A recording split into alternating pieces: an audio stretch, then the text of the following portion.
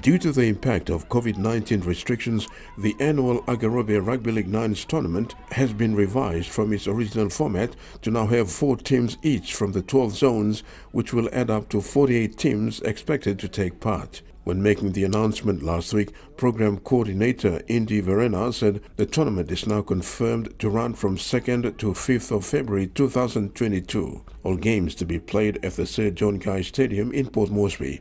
For the first time, schools and women's games.